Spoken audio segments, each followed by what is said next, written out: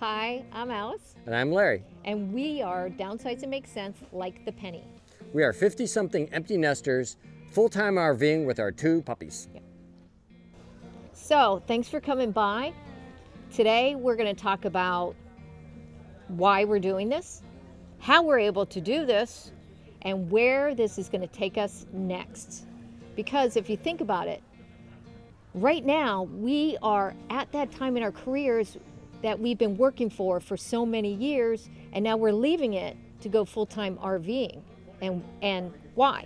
Because you know that feeling when you love your vacation, you love your big weekend, and then you have to go back to work and you're like, oh, well, we don't want to do that anymore.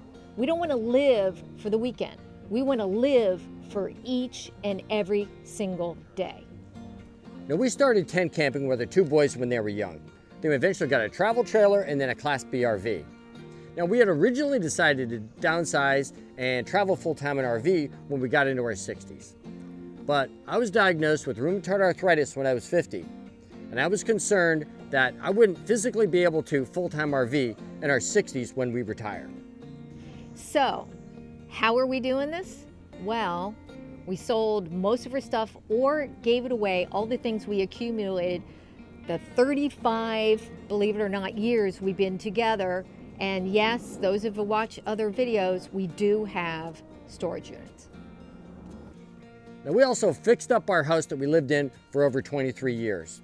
Now, all while researching what would be the perfect RV for us in the full-time lifestyle.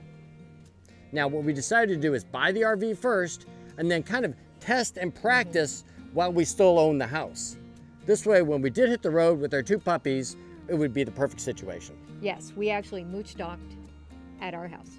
Could we pull it off financially? Well, we certainly couldn't do it if we kept the lifestyle that we had previously. And we knew we had to change the way we lived. Now, we bought a used fifth wheel and got a great deal on a new truck. Now, we're going to use the proceeds from the sale of the house to sustain us financially until we figure out a way to generate income on the road. Because we can't access our retirement savings until we're in our 60s. Yep.